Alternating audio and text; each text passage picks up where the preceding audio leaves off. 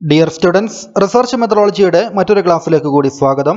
ഇന്ന് നമ്മൾ പഠിക്കാൻ പോകുന്നത് റിസർച്ച് പ്രോസസ്സിനെ കുറിച്ചാണ്. ഒരു റിസർച്ചർ തന്റെ റിസർച്ച് പൂർത്തിയാക്കുമ്പോൾ ഏതൊക്കെ സ്റ്റെപ്പുകളിലൂടെ കടന്നുപോയിട്ടാണ് ആ റിസർച്ച് പൂർത്തിയാക്കാൻ സാധിക്കുക? അതായത് സ്റ്റെപ്സ് ഇൻ റിസർച്ച് അല്ലെങ്കിൽ ഫേസസ് ഓഫ് ബിസിനസ് റിസർച്ച്. ആ ഒരു ക്വസ്റ്റ്യൻ വന്നു കഴിഞ്ഞാൽ നിങ്ങൾക്ക് എഴുതാൻ പറ്റുന്ന ഒരു ആൻസറാണ് റിസർച്ച് പ്രോസസ്സിൽ ഇന്ന് നമ്മൾ എക്സ്പ്ലെയിൻ ചെയ്യുന്ന പോയിന്റുകൾ. അപ്പോൾ ബിസിനസ് റിസർച്ച് മെത്തേഡിൻ്റെ ഇതിന് മുമ്പത്തെ ക്ലാസ്സുകൾ കാണുന്നതിന് വേണ്ടി ഈ വീഡിയോയുടെ ഐ ബട്ടൺ ഡിസ്ക്രിപ്ഷൻ എൻ്റെ സ്ക്രീൻ എന്ന് ശ്രദ്ധിക്കുക.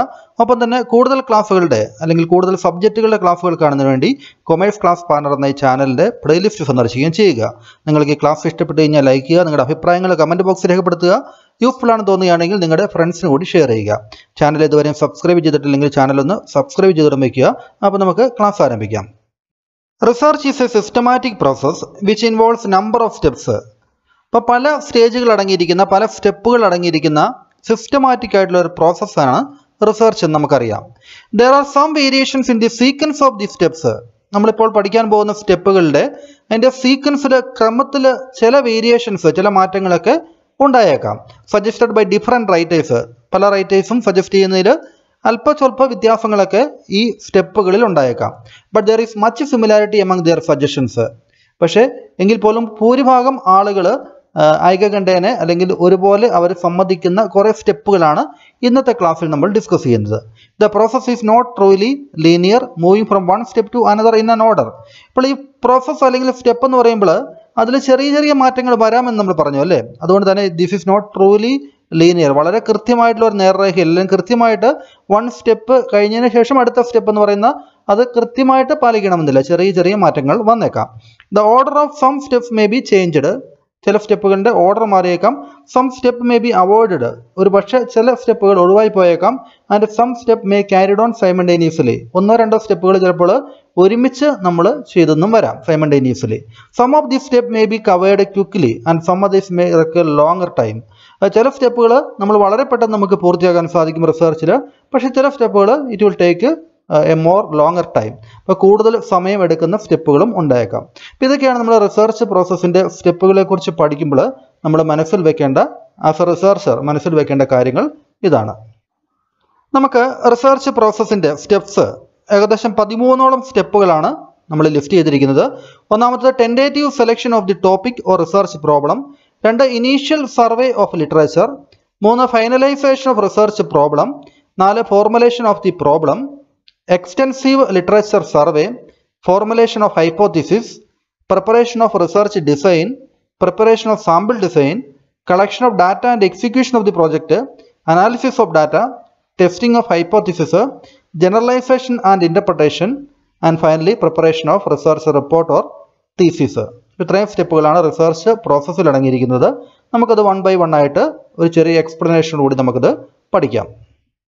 അപ്പോൾ റിസർച്ച് പ്രോസസ്സിൽ ഒന്നാമത്തെ സ്റ്റെപ്പ് എന്ന് പറയുന്നത് tentative selection of the problem എന്നാണ്.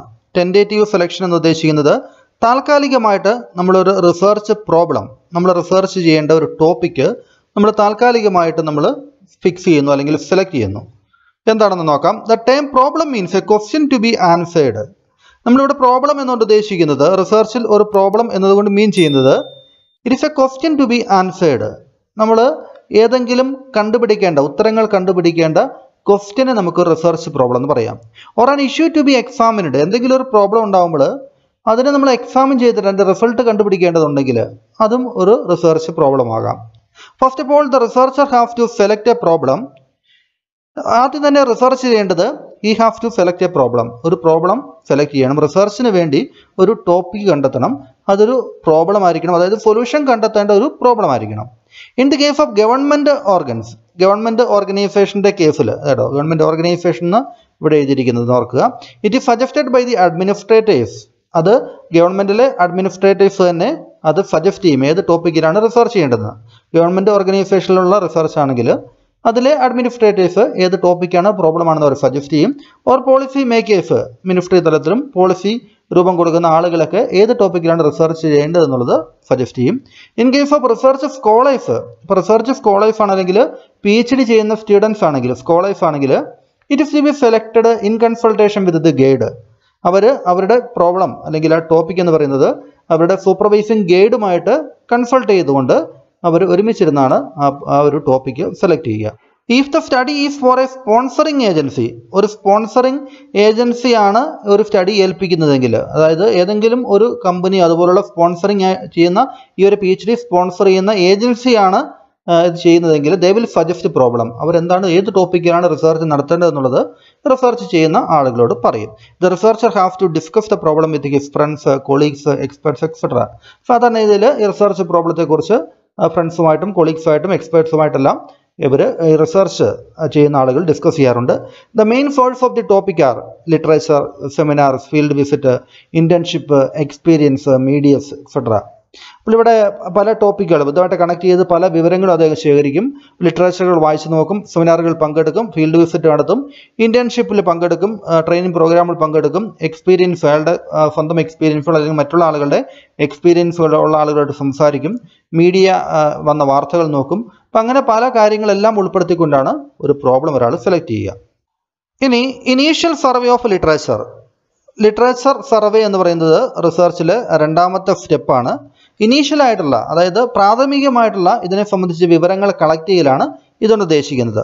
നമ്മൾ ഇതിന് ശേഷം എക്സ്റ്റെൻസീവ് സർവേ ഓഫ് ലിറ്ററേച്ചർ അല്പോടെ എക്സ്റ്റെൻസീവായിട്ട് അല്പോടെ ബ്രോഡായിട്ട് നമ്മൾ ഒരു സ്റ്റെപ്പിൽ പഠിക്കും. ഇപ്പോൾ ഇവിടെ ഇനീഷ്യൽ ആയിട്ടുള്ള ഒരു സർവേ മാത്രമാണ് ലിറ്ററേച്ചറുമായിട്ട് ബന്ധപ്പെട്ട്. ആഫ്റ്റർ സെലക്ടിങ് ദ പ്രോബ്ലം, ഒരു പ്രോബ്ലം നമ്മൾ ടെൻറ്റേറ്റീവായിട്ട് സെലക്ട് ചെയ്തു, താൽക്കാലികമായിട്ട് സെലക്ട് ചെയ്തു. The researcher is required to go through the relevant literature to bring out a frame of reference to the work. അപ്പോൾ അതിനുശേഷം ഇതുമായിട്ട് ബന്ധപ്പെട്ട ഇതുവരെ നടന്നിട്ടുള്ള പഠനങ്ങളും അതുമായിട്ട് ബന്ധപ്പെട്ടിട്ടുള്ള രേഖകളും ലേഖനങ്ങളും ജേണൽസും എല്ലാം അതുപോലുള്ള കാര്യങ്ങളെല്ലാം അദ്ദേഹം പരിശോധിക്കുന്നു. അതിനെയാണ് നമ്മൾ സർവേ ഓഫ് ലിറ്ററേച്ചർ എന്ന് പറയുന്നത്. To bring out A frame of reference to the work. അപ്പോൾ അദ്ദേഹം വർക്ക് ചെയ്യുമ്പോൾ അദ്ദേഹം എഴുതുന്ന കോൺസെപ്റ്റുകളും അല്ലെങ്കിൽ തിയറിറ്റിക്കലായിട്ടുള്ള ഫ്രെയിം വർക്കുകളെല്ലാം അത് റെഫറൻസ് ആയിട്ട് കൊടുക്കുന്നത് അദ്ദേഹം വായിച്ചിരിക്കുന്ന ഇത്തരത്തിലുള്ള ലിറ്ററേച്ചറിൽ നിന്നുള്ള അതിൻ്റെ കാര്യങ്ങളാണ് നമ്മൾ റെഫറൻസ് ആയിട്ട് കൊടുക്കുന്നത്. എവിടെ നിന്നാണ് ഇത്തരം വിവരങ്ങൾ ലഭിച്ചത് എന്നുള്ളത് റെഫറൻസ് ആയിട്ട് കൊടുക്കുന്നത് അയാൾ വായിച്ചിട്ടുള്ള അല്ലെങ്കിൽ കടന്നുപോയിട്ടുള്ള ലിറ്ററേച്ചറുകൾ സംബന്ധിച്ചാണ്. He should review the conceptual literature. അയാൾ കൺസെപ്റ്റൽ ലിറ്ററേച്ചറും റിവ്യൂ ചെയ്യണം. അതായത് ഇതിനു മുമ്പ് നടന്നിട്ടുള്ള അല്ലെങ്കിൽ ഇതിനു മുമ്പ് ഇതുമായിട്ട് ബന്ധപ്പെട്ടിട്ട് ജേണലുകളൊക്കെ പബ്ലിഷ് ചെയ്തിട്ടുണ്ടെങ്കിൽ അത്തരം കാര്യങ്ങൾ. Literature explain the concept and theories. ഏതെങ്കിലും ഒരു കാര്യത്തെക്കുറിച്ചുള്ള കൺസെപ്റ്റും അതിൻ്റെ തിയറിയും അതുമായിട്ട് സംബന്ധിച്ച വിവരങ്ങൾ വായിക്കാം. ഒപ്പം തന്നെ എംപിരിക്കൽ ലിറ്ററേച്ചറും ആകാം. എംപിരിക്കൽ എന്ന് ഉദ്ദേശിക്കുന്നത് നമ്മൾ ഒരു എക്സ്പെരിമെൻ്റ് അല്ലെങ്കിൽ എക്സ്പീരിയൻസ് ചെയ്ത കാര്യങ്ങൾ, ഇതിനു മുമ്പ് നടന്നിട്ടുള്ള സ്റ്റഡിയാണ് അത് ഉദ്ദേശിക്കുന്നത്. Studies made earlier in the topic or related topics. ഈ ടോപ്പിക്കിൽ നടന്നിട്ടുള്ള സ്റ്റഡിയോ അല്ലെങ്കിൽ ഇതുമായിട്ട് ബന്ധപ്പെട്ട് മറ്റ് മേഖലകളിൽ നടന്നിട്ടുള്ള സ്റ്റഡി, റിസർച്ചും അതുപോലുള്ള വർക്കുകളൊക്കെയാണ് അതിനാണ് നമ്മൾ എംപിരിക്കൽ ലിറ്ററേച്ചർ അതുകൊണ്ട് പഠിക്കുക എന്നുള്ളതാണ് ഉദ്ദേശിക്കുക. ഇപ്പം ഇതെല്ലാം ഇനീഷ്യൽ സർവേ ഓഫ് ലിറ്ററേച്ചറിൻ്റെ ഭാഗമാണ്. ഇനി ഫൈനലൈസേഷൻ ഓഫ് റിസർച്ച് ടോപ്പിക്. അതിനുശേഷമാണ് നമ്മുടെ റിസർച്ച് ടോപ്പിക്. ആദ്യം നമ്മൾ ടെൻറ്റേറ്റീവായിട്ട് താൽക്കാലികമായിട്ടാണ് ഒരു പ്രോബ്ലം നമ്മൾ ഐഡൻറ്റിഫൈ ചെയ്ത് നമ്മുടെ ടോപ്പിക്കായിട്ട് എടുത്തത്. ഈ ഇനീഷ്യൽ സർവേ ഓഫ് ലിറ്ററേച്ചറിന് ശേഷം നമ്മൾ റിസർച്ച് ടോപ്പിക്ക് ഫൈനലൈസ് ചെയ്യുകയാണ്. ഇതാണ് നമ്മുടെ റിസർച്ച് ടോപ്പിക് എന്ന് തീരുമാനിക്കുന്നു. Researcher have to finalise the topic and have to represent it in analytic and specific terms. ഇപ്പോൾ റിസർച്ചർ അദ്ദേഹത്തിൻ്റെ ടോപ്പിക് എന്താണെന്നുള്ളത് ഫൈനലൈസ് ചെയ്യേണ്ടതുണ്ട്. He have to represent it in analytical and specific terms. വളരെ വ്യക്തമായിട്ട് അത് എന്താണ് എന്നുള്ളത് കൃത്യമായിട്ട് അത് ഡിഫൈൻ ചെയ്യുകയും ചെയ്യണം. എന്താണ് റിസർച്ച് പ്രോബ്ലം, എടുത്തിരിക്കുന്ന ടോപ്പിക് എന്താണെന്നുള്ളത് കൃത്യമായിട്ട് ഡിഫൈൻ ചെയ്യണം. Problem or topic should not be to wide or to narrow. അദ്ദേഹം തിരഞ്ഞെടുക്കുന്ന പ്രോബ്ലം എന്ന് പറയുന്നത് അല്ലെങ്കിൽ ടോപ്പിക് എന്ന് പറയുന്നത് it should not be to wide. വളരെ വൈഡായിട്ടുള്ള ഒരു ടോപ്പിക്ക് അദ്ദേഹം ഏറ്റെടുക്കാൻ പാടില്ല. കാരണം അത്തരത്തിലുള്ള ഏറ്റെടുക്കുന്ന ഒരു ടോപ്പിക്ക് ഒരു റിസർച്ചർക്ക് അത് പൂർത്തിയാക്കാൻ സാധിക്കണമെന്നില്ല. വളരെ നാരോ ആയിട്ടുള്ള, വളരെ ഇടുങ്ങിയ തരത്തിലുള്ള അല്ലെങ്കിൽ വളരെ നമുക്ക് ഒന്നും ചെയ്യാനില്ലാത്ത തരത്തിലുള്ള റിസർച്ച് ടോപ്പിക്കുകളും ഏറ്റെടുക്കരുത്. കാരണം അത്തരത്തിലുള്ള റിസർച്ചുകൾ എന്ന് പറയുന്നത് അത് മീനിങ്ലെസ് ആണ്. അത് സൊസൈറ്റിക്കോ അല്ലെങ്കിൽ മറ്റുള്ളവർക്കോ അതുകൊണ്ടുള്ള യാതൊരു പ്രയോജനവും കിട്ടുന്നില്ല. It should be suitable for the academic background. ഒപ്പം തന്നെ ഓരോരുത്തരുടെയും അക്കാഡമിക് ബാക്ക്ഗ്രൗണ്ട്, അവർ ഏത് വിഷയത്തിലാണ് തൻ്റെ പോസ്റ്റ് ഗ്രാജുവേഷൻ എടുത്തിരിക്കുന്നത് അതുമായിട്ട് ബന്ധപ്പെട്ട മേഖലയിൽ തന്നെ ഉള്ള സ്യൂട്ടബിൾ ആയിട്ടുള്ള ഒരു ടോപ്പിക് എടുക്കുന്നതാണ് നല്ലത്. Four which the research is undertaken. Availability of time, money and other resource must also be considered. അദ്ദേഹത്തിൻ്റെ കൈവശമുള്ള പണം, ഒപ്പം തന്നെ ടൈം ആൻഡ് അതർ റിസോഴ്സസ്, മറ്റുള്ള കാര്യങ്ങളെല്ലാം ഈ സമയത്ത് പരിഗണിക്കേണ്ടതുണ്ട്. റിസർച്ച് ചെയ്യുമ്പോൾ ധാരാളം പണച്ചെലവുണ്ട്, ധാരാളം സമയം ചെലവഴിക്കേണ്ടതുണ്ട്. അപ്പോൾ അത്തരം കാര്യങ്ങൾ കൂടി റിസർച്ച് ടോപ്പിക്ക് തിരഞ്ഞെടുക്കുമ്പോൾ ശ്രദ്ധിക്കണം. അടുത്ത നാലാമത്തെ step formulation of A problem ആണ്. ഒരു പ്രോബ്ലം നമ്മൾ ഫൈനലായിട്ട് ഫിക്സ് ചെയ്ത് ഒരു അതിൻ്റെ ഒരു ഫൈനൽ രൂപത്തിലൊക്കെ ആക്കുന്നതിനാണ് നമ്മൾ ഫോർമുലേഷൻ ഓഫ് എ പ്രോബ്ലം എന്ന് പറയുക. നോക്കുക, selected problem should be translated or transformed in to A scientific research question. ഇപ്പോൾ റിസർച്ച് ക്വസ്റ്റ്യൻസ് നമ്മൾ ഡെവലപ്പ് ചെയ്യേണ്ടതുണ്ട്. റിസർച്ചുമായിട്ട് ബന്ധപ്പെട്ടിട്ടുള്ള ഒബ്ജക്റ്റീവ്സ് എന്തൊക്കെയാണ് തീരുമാനിക്കണം. അതുമായിട്ട് ബന്ധപ്പെട്ടിട്ടുള്ള റിസർച്ച് ക്വസ്റ്റ്യൻസ്, ഏതൊക്കെ ക്വസ്റ്റ്യൻസിനുള്ള ആൻസേഴ്സ് ആണ് നമ്മൾ കണ്ടുപിടിക്കാൻ പോകുന്നത് എന്നുള്ളതാണ് റിസർച്ച് ക്വസ്റ്റ്യൻസ് എന്നുകൊണ്ട് മീൻ ചെയ്യുക. It is concerned with specifying what actually the research problem and why it is studied. എന്താണ് ശരിക്കുമുള്ള റിസർച്ച് പ്രോബ്ലം എന്നുള്ളത് നമ്മൾ സ്പെസിഫൈ ചെയ്യുന്നു. വൈ ഇറ്റ് ഈസ് സ്റ്റഡീഡ്, എന്തുകൊണ്ടാണ് നമ്മൾ ഈ ഒരു പ്രോബ്ലം നമ്മൾ റിസർച്ചായിട്ട് ഏറ്റെടുത്ത് ചെയ്യുന്നത് എന്നുള്ളത് നമ്മൾ പറയുന്നു. It involves the development of the title. നമ്മുടെ സ്റ്റഡിയുടെ ടൈറ്റിൽ നമ്മൾ ഡെവലപ്പ് ചെയ്യണം. കൃത്യമായിട്ട് എന്താണ് സ്റ്റഡി ചെയ്യുന്നത് അതുമായിട്ട് കണക്റ്റഡ് ആയിട്ടുള്ള ടൈറ്റിൽ കൊടുക്കണം. Define the objective of the study. നമ്മുടെ സ്റ്റഡിയുടെ ഒബ്ജക്റ്റീവ്സ് ഒരു 4-5 ഒബ്ജക്റ്റീവ്സ് അല്ലെങ്കിൽ 2-3 ഒബ്ജക്റ്റീവ്സ് നമ്മൾ കൃത്യമായിട്ട് സെറ്റ് ചെയ്യണം. Workout the conceptual model. അതിനുശേഷം നമ്മളൊരു കൺസെപ്റ്റൽ മോഡൽ ഉണ്ടാക്കണം. കൺസെപ്റ്റൽ മോഡൽ എന്നുദ്ദേശിക്കുന്നത് നമ്മുടെ സ്റ്റഡിയുമായിട്ട് ബന്ധപ്പെട്ട വേരിയബിൾസ്, അത് തമ്മിലുള്ള ഇൻ്റർ കണക്ടിവിറ്റി അല്ലെങ്കിൽ പരസ്പരമുള്ള ബന്ധം, അതെല്ലാം സൂചിപ്പിച്ചുകൊണ്ടുള്ള ഒരു ഇമേജിനെയാണ് നമ്മൾ കൺസെപ്റ്റൽ മോഡൽ എന്ന് പറയുന്നത്. നമ്മുടെ റിസർച്ച് അതിൻ്റെ ഒരു കൃത്യമായിട്ടുള്ള ഐഡിയ ആണ് അതിൽ വരിക. അതിനുശേഷം നമുക്ക് മുന്നോട്ടുള്ള റിസർച്ച് ചെയ്യുമ്പോൾ നമ്മൾ കൂടുതൽ ഉപകരിക്കുന്ന ഒരു കാര്യമാണ് ഈ കൺസെപ്റ്റൽ മോഡൽ എന്ന് പറയുന്നത്. ഒരു പിക്ചോറിയൽ ആയിട്ടുള്ള റെപ്രസെൻറ്റേഷനാണ് നമ്മുടെ റിസർച്ചുമായിട്ട് ബന്ധപ്പെട്ട കാര്യങ്ങൾ. അപ്പോൾ അത്തരത്തിലുള്ള കൺസെപ്റ്റൽ മോഡലിൻ്റെ ഡെവലപ്മെൻറ്റും ഈ ഫോർമുലേഷൻ ഓഫ് എ പ്രോബ്ലത്തിൽ വരുന്നതാണ്. Then extensive literature survey. നമ്മൾ ഇനീഷ്യലായിട്ടുള്ള ലിറ്ററേച്ചർ റിവ്യൂവിനെ കുറിച്ച് നമ്മൾ പറഞ്ഞിരുന്നു. ഇവിടെ എക്സ്റ്റെൻസീവായിട്ട് ഇച്ചിരിയുടെ വ്യാപകമായിട്ട് അല്ലെങ്കിൽ ഇച്ചിരിയുടെ നമ്മൾ വിശാല അർത്ഥത്തിൽ അല്പം കൂടുതൽ പരന്ന വായന നമ്മൾ നടത്തുന്നു. In order to gain the background knowledge of the research topic. നമ്മൾ എടുത്തിരിക്കുന്ന ടോപ്പിക്ക്, റിസർച്ച് ടോപ്പിക്കിൻ്റെ ബാക്ക്ഗ്രൗണ്ട് നോളജ്, ഇതിനു മുമ്പ് ആളുകൾ എന്തൊക്കെ കാര്യങ്ങൾ കണ്ടെത്തിയിട്ടുണ്ട്, ഇതിനായിട്ട് ബന്ധപ്പെട്ടിട്ടുള്ള തിയററ്റിക്കലായിട്ടും എംപരിക്കലുമായിട്ടുള്ള നോളജ് എന്തൊക്കെയാണ്. And to find out the research gap. മുമ്പ് ഒരാൾ ചെയ്ത അതേ രീതിയിലുള്ള റിസർച്ച് നമ്മൾ വീണ്ടും റിപ്പീറ്റ് ചെയ്തിട്ട് കാര്യമില്ല, അല്ലേ? അപ്പോൾ അതുകൊണ്ട് പല പഠനങ്ങൾ, ഇതിനു മുമ്പ് നടന്നിട്ടുള്ള പല പഠനങ്ങൾ വായിച്ചതിന് ശേഷം അതിൽ നിന്നും ഉരുത്തിരിഞ്ഞ് വരുന്ന അല്ലെങ്കിൽ അവർ കാണാതെ പോയിട്ടുള്ള ഏതെങ്കിലും ഒരു റിസർച്ച് ഗ്യാപ്പ് നമ്മൾ ഈ പ്രോബ്ലമായിട്ട് ബന്ധപ്പെട്ട് കണ്ടെത്തുന്നു. കൂടുതൽ പഠനം നമുക്ക് ആ മേഖലയിൽ നടത്തുവാണെങ്കിൽ അതിൽ കൂടുതൽ അറിവുകൾ നമുക്ക് റിസർച്ചിലൂടെ കണ്ടെത്താൻ സാധിക്കുമെന്നുള്ളതുകൊണ്ട് ആ റിസർച്ച് ഗ്യാപ്പ് കണ്ടെത്തുകയാണ്. The researcher have to review books and other literature. അപ്പോൾ ഇതുമായിട്ട് ബന്ധപ്പെട്ട് ബുക്കുകളും ഒപ്പം തന്നെ ജേണൽസും മറ്റ് പബ്ലിക്കേഷൻസ് എല്ലാം അദ്ദേഹം ഒന്നുകൂടെ ഒന്ന് വായിച്ച് മനസ്സിലാക്കുന്നു. അത് എക്സ്റ്റെൻസീവ് ലിറ്ററേച്ചർ സർവേയുടെ ഭാഗമാണ്. It may include all kind of literature such as books, articles. ഇപ്പോൾ ലിറ്ററേച്ചർ എന്ന് ഉദ്ദേശിക്കുന്നത് അതിൽ ബുക്സ് ഉണ്ടാകാം, articles, source material, encyclopedia, latest publications, selected research thesis, ഇതിനു മുമ്പ് നടന്നിരിക്കുന്ന PhD പ്രബന്ധങ്ങൾ, thesis വരാകാം, bibliographies of research report. Research report submit ചെയ്യുമ്പോൾ അതിൻ്റെ ബിബ്ലിയോഗ്രഫി ആയിട്ട് അവസാന ഭാഗത്ത് കൊടുത്തിരിക്കുന്ന അവർ പഠിച്ചിരിക്കുന്ന അല്ലെങ്കിൽ റെഫർ ചെയ്തിരിക്കുന്ന ടോപ്പിക്കുകൾ, ഓൺലൈൻ ഇൻഫർമേഷൻ നമുക്ക് സീക്ക് ചെയ്യാം, റിപ്പോർട്ട് ഓഫ് ഏജൻസികളുടെ റിപ്പോർട്ടുകൾ നമുക്ക് ഉപയോഗിക്കാം. അപ്പോൾ അതെല്ലാം ലിറ്ററേച്ചർ റിവ്യൂവിൻ്റെ ഭാഗമാണ്. ഈ റിവ്യൂവുമായിട്ട് ബന്ധപ്പെട്ട് നമുക്കതിൻ്റെ ഒരു 1-2 പർപ്പസുകളൂടെ കുറച്ച് പോയിന്റുകൂടെ നമുക്കൊന്ന് നോക്കിയിട്ട് അടുത്ത സ്റ്റെപ്പിലേക്ക് പോകാം. To gain preliminary orientation and background knowledge about the problem. ഒരു പ്രോബ്ലത്തിനെ സംബന്ധിച്ച് പ്രിലിമിനറി ആയിട്ടുള്ള ഒരു കാര്യങ്ങൾ എന്തൊക്കെയാണ് എന്നുള്ളത് നമ്മൾ ആദ്യമേ തന്നെ അതിനെക്കുറിച്ചുള്ള വിവരങ്ങൾ ശേഖരിക്കലാണ്. ഒപ്പം തന്നെ ഇതുവരെ നമ്മൾ അതിൽ നടന്നിട്ടിരിക്കുന്ന പഠനങ്ങൾ എന്തൊക്കെയാണ്, ബാക്ക്ഗ്രൗണ്ട് നോളജ് എന്തൊക്കെയാണെന്നുള്ളത് നമ്മൾ ചെക്ക് ചെയ്യാൻ വേണ്ടി ഈ റിവ്യൂ നമ്മളെ സഹായിക്കുന്നുണ്ട്. To gain up to date knowledge, ഏറ്റവും ലേറ്റസ്റ്റ് ആയിട്ടുള്ള ജേണൽസും പബ്ലിക്കേഷൻസും ബുക്സും നമ്മൾ വായിക്കുന്നതിലൂടെ അപ് ടു ഡേറ്റ് ആയിട്ടുള്ള ഏറ്റവും കറണ്ട് ആയിട്ടുള്ള നോളജ് ഈ കാര്യത്തെക്കുറിച്ച് നമുക്ക് ലഭിക്കുന്നു. To know the work already done on the topic or related topic. ഈ ടോപ്പിക്കുമായിട്ടോ ഇതുമായിട്ട് ബന്ധപ്പെട്ട ടോപ്പിക്കിലോ ഇതിനു മുമ്പ് നടന്ന വർക്കുകൾ ഏതൊക്കെയാണെന്ന് നമുക്ക് കണ്ടുപിടിക്കാൻ സഹായിക്കുന്നുണ്ട്. To identify research gap in the field. നമുക്ക് റിസർച്ച് ഗ്യാപ്പ് ഉണ്ടെങ്കിൽ ഇതിനു മുമ്പ് ആരും ചെയ്യാത്ത ഒരു റിസർച്ച് ടോപ്പിക് ആണ് നമ്മൾ റിസർച്ച് ഗ്യാപ്പ് എന്ന് പറയുന്നത്. അപ്പോൾ അത്തരത്തിലുള്ളൊരു ടോപ്പിക്ക് നമുക്ക് കണ്ടെത്തുന്നതിന് വേണ്ടി, അത്തരത്തിലുള്ള ഈ ടോപ്പിക്കുമായിട്ട് ബന്ധപ്പെട്ട ഒരു മേഖല കണ്ടെത്തുന്നതിന് വേണ്ടി ഈ റിവ്യൂ സഹായിക്കുന്നുണ്ട്. To avoid duplication of work. ഇതിനു മുമ്പ് നടന്നിട്ടുള്ള വർക്കാണെങ്കിൽ അതേപോലെ തന്നെ ആ വർക്ക് വീണ്ടും റിപ്പീറ്റ് ചെയ്യുന്നതിൽ അർത്ഥമില്ല. അതുകൊണ്ട് നമ്മൾ റിസർച്ച് ഗ്യാപ്പ് കണ്ടെത്തിയതിനു ശേഷം പുതിയൊരു വർക്ക് ചെയ്യണം. അതുവഴി നമുക്ക് വർക്ക് ഡ്യൂപ്ലിക്കേറ്റ് ചെയ്യുന്നത്, മറ്റുള്ള ഒരാളുടെ വർക്ക് വീണ്ടും റിപ്പീറ്റ് ചെയ്യുന്നത് തടയാൻ സാധിക്കുന്നു. To get an idea about the research work. Research വർക്കിനെ കുറിച്ച് ഒരു ഐഡിയ, നമ്മുടെ റിസർച്ചിനെ കുറിച്ച് ഒരു ഐഡിയ നമുക്ക് ലഭിക്കും. കൂടുതൽ വായന നടക്കുമ്പോൾ എങ്ങനെയാണ് റിസർച്ച് ചെയ്യുന്നതെന്നും ഏത് രീതിയിലാണ് മുന്നോട്ട് കൊണ്ടുപോകുന്നതിനെ കുറിച്ച് ഐഡിയ നമുക്ക് ലഭിക്കുന്നുണ്ട്. അടുത്തത് ഫോർമുലേഷൻ ഓഫ് ഹൈപ്പോത്തിസിസ് ആണ്. അപ്പോൾ എന്താണ് ഹൈപ്പോത്തിസിസ് എന്നുള്ളത് നമ്മൾ മനസ്സിലാക്കേണ്ടതുണ്ട്. Hypothesis is A tentative assumption or preposition formulated four testing. നമ്മുടെ റിസർച്ചിൻ്റെ സമയത്ത് നമ്മൾ ടെസ്റ്റ് ചെയ്യേണ്ട, മുൻകൂട്ടി തന്നെ നിശ്ചയിച്ചിട്ടുള്ള താൽക്കാലികമായിട്ടുള്ള അസംഷനാണ്, അനുമാനമാണ്, ഓർ പ്രപ്പോസിഷൻ. അപ്പോൾ അസംഷൻ അല്ലെങ്കിൽ പ്രപ്പോസിഷൻ റിസർച്ചുമായിട്ട് ബന്ധപ്പെട്ട് റിസർച്ചർ മുൻകൂട്ടി സെറ്റ് ചെയ്യുന്ന റിസർച്ചിനെ സംബന്ധിച്ച അയാളുടെ ജനറൽ ആയിട്ടുള്ള ഒരു അസംഷനെയാണ് നമ്മൾ ഹൈപ്പോത്തിസിസ് എന്ന് പറയുക. It is A tentative generalisation. അതൊരു ടെൻറ്റേറ്റീവ് ആയിട്ടുള്ള ജനറലൈസേഷൻ ആണ്, താൽക്കാലികമായിട്ട് നമ്മൾ സെറ്റ് ചെയ്യുന്ന ഒരു കാര്യമാണ്. The validity of which remains tested. അപ്പോൾ അതിൻ്റെ വാലിഡിറ്റി പിന്നീട് ടെസ്റ്റിലൂടെ അത് തെളിയിക്കപ്പെടേണ്ടതുണ്ട്. നമ്മൾ സെറ്റ് ചെയ്തിരിക്കുന്ന അസംഷൻ ശരിയാണോ ഇല്ലയോ എന്നുള്ളത്. ഉദാഹരണത്തിന് കുട്ടികളുടെ പഠനത്തിൻ്റെ നിലവാരവും അവരുടെ കുടുംബത്തിൻ്റെ സാമ്പത്തിക സ്ഥിതിയും തമ്മിൽ റിലേഷൻ ഉണ്ട് എന്നൊരു അസംഷൻ നമ്മൾ സെറ്റ് ചെയ്യുന്നു. അപ്പം അങ്ങനെ ഉണ്ടോ എന്നുള്ളത് നമ്മൾ പിന്നീട് നടത്തുന്ന പഠനങ്ങളിലൂടെയാണ് തെളിയിക്കപ്പെടുക. അപ്പം അസംഷൻ ശരിയാവാം, തെറ്റാവാം. അപ്പം നമുക്ക് റിസർച്ചിന് ഒരു ഡയറക്ഷൻ കിട്ടുന്നതിന് ഇത്തരത്തിലുള്ള ഹൈപ്പോത്തിസിസ് സഹായിക്കുന്നുണ്ട്. അല്ലെങ്കിൽ മറ്റൊരു ഉദാഹരണം പറഞ്ഞു കഴിഞ്ഞാൽ ഒരു കമ്പനിയുടെ പ്രൊഡക്റ്റിൻ്റെ സെയിൽസും അവിടുത്തെ കൺസ്യൂമേഴ്സിൻ്റെ അല്ലെങ്കിൽ ആ നാട്ടിലുള്ള ആളുകളുടെ ഇൻകം തമ്മിൽ റിലേഷൻ ഉണ്ടോ എന്നുള്ളത് നമ്മൾ പരിശോധിക്കുന്നു. അപ്പോൾ ഉണ്ട് എന്നുള്ളത് ഒരു അസംഷൻ എടുക്കാം, അല്ലെങ്കിൽ ഇല്ല എന്നും അസംഷൻ എടുക്കാം. അത് നൾ ഹൈപ്പോത്തിസിസ് എന്നും പിന്നീട് ഓൾട്ടർനേറ്റീവ് ഹൈപ്പോത്തിസിസ് എന്നും. അങ്ങനെ ഹൈപ്പോത്തിസിസ് പലതരത്തിലുണ്ട്.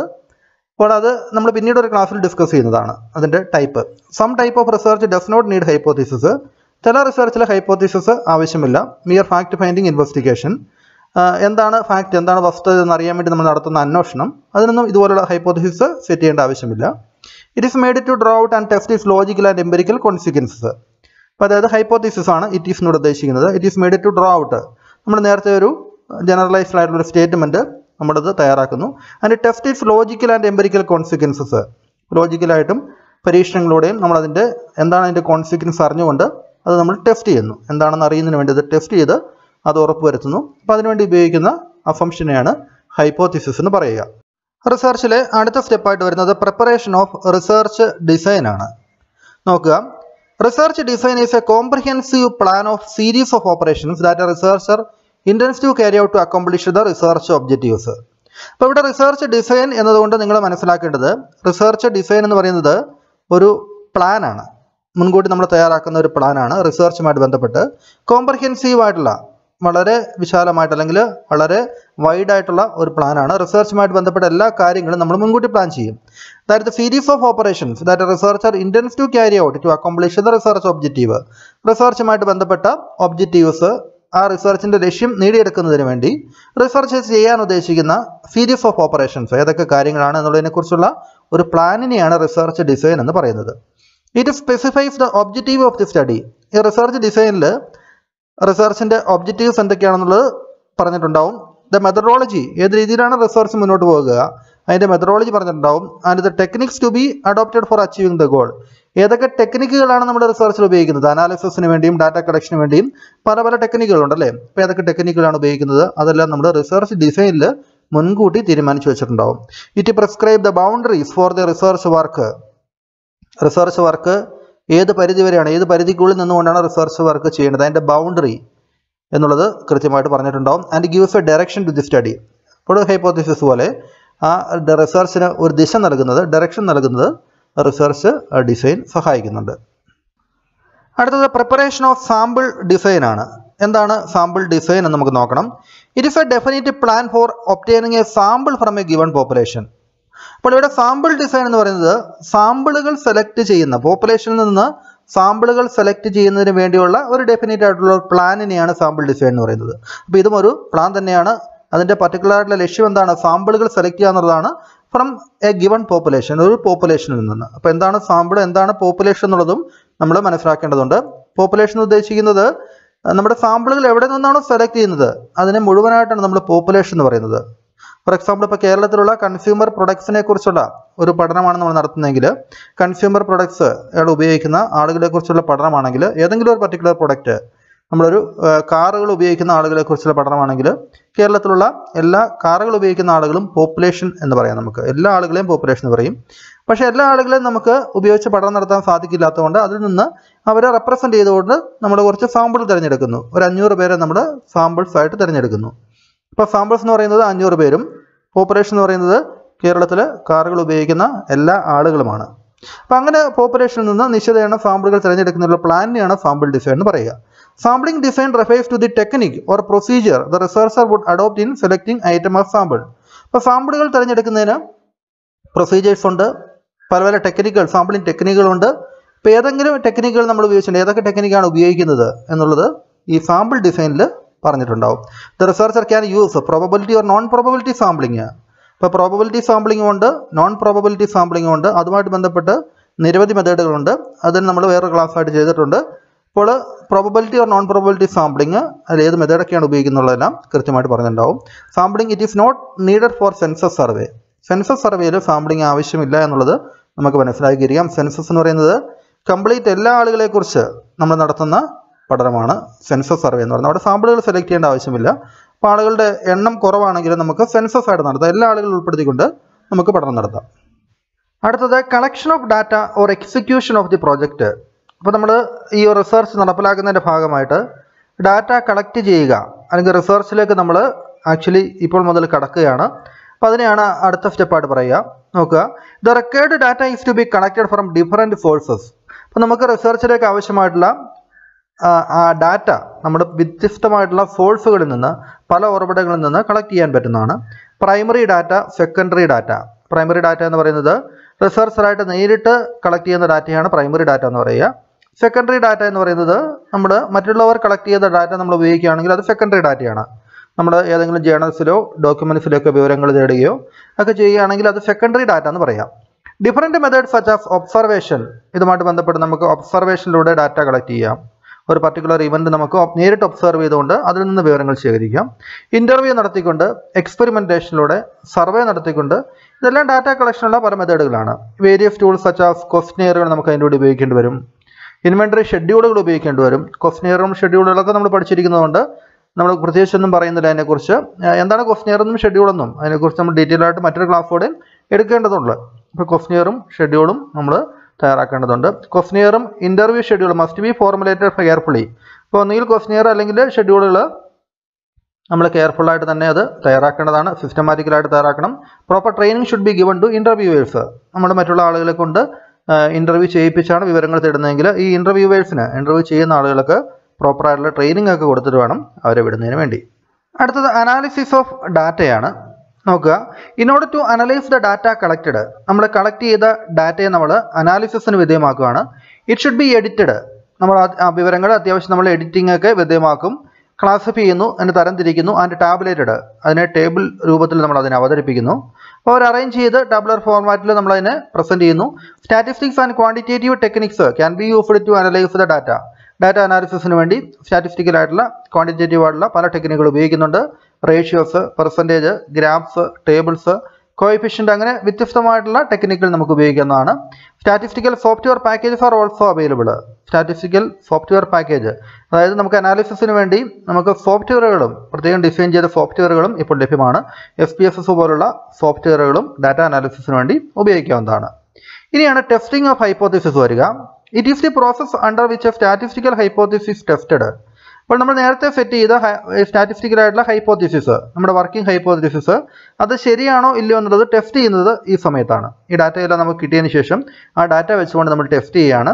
അതിനുശേഷമാണ് നമ്മൾ നേരത്തെ സെറ്റ് ചെയ്ത ആ hypothesis either we will accept it or reject it. നമ്മൾ ഒന്നുകിൽ അത് അക്സെപ്റ്റ് ചെയ്യും അല്ലെങ്കിൽ റിജക്റ്റ് ചെയ്യും. അതായത് അതിൻ്റെ ടെസ്റ്റിൻ്റെ ബേസിലാണ് അക്സെപ്റ്റ് ചെയ്യണോ റിജക്റ്റ് ചെയ്യണോ എന്നുള്ളത്, ശരിയാണോ ഹൈപ്പോത്തിസിസ് ശരിയായിരുന്നോ ഇല്ലയോ എന്നുള്ളത് നമ്മൾ തെളിയിക്കുന്നത്. The test conducted to accept or reject a hypothesis is known as test of hypothesis. അപ്പോൾ ഇങ്ങനെ ഹൈപ്പോത്തിസിസ് ടെസ്റ്റ് ചെയ്തുകൊണ്ട് അക്സെപ്റ്റ് ചെയ്യണോ റിജക്റ്റ് ചെയ്യണോ തീരുമാനിക്കുന്ന പ്രക്രിയയ്ക്ക് പറയുന്ന പേര് ടെസ്റ്റ് ഓഫ് ഹൈപ്പോത്തിസിസ് എന്നാണ്.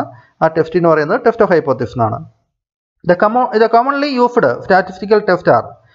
ഇതുമായിട്ട് ബന്ധപ്പെട്ട് നമ്മൾ സാധാരണ ഉപയോഗിക്കുന്ന സ്റ്റാറ്റിസ്റ്റിക്കൽ ടെസ്റ്റുകൾ if test, T test, X square test അല്ലെങ്കിൽ കൈ സ്ക്വയർ ടെസ്റ്റ് അല്ലേ, ആൻഡ് എഫ് ടെസ്റ്റ്, ഇത്തരം ടെസ്റ്റുകളൊക്കെയാണ് അതുകൊണ്ട് ഉപയോഗിക്കുക.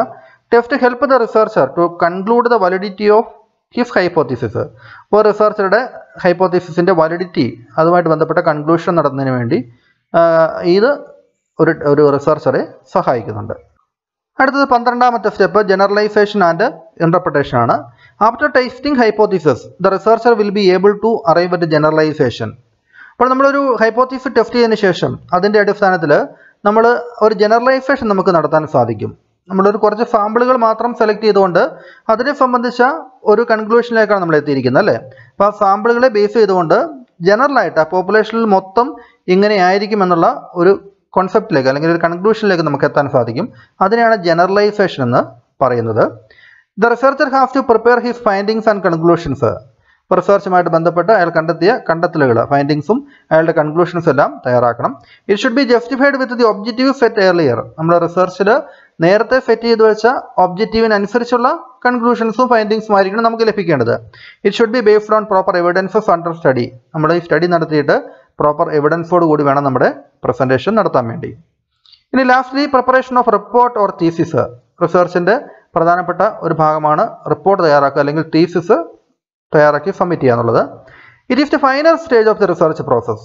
റിസർച്ച് പ്രോസസ്സിന്റെ ഫൈനൽ സ്റ്റേജ് എന്ന് പറയുന്നത് ഈ റിസർച്ച് റിപ്പോർട്ട് തയ്യാറാക്കുക എന്നുള്ളതാണ്. The researcher has to prepare A research report which indicates. Research report എന്തൊക്കെയാണ് സൂചിപ്പിക്കുക? What he have done and how it is proved.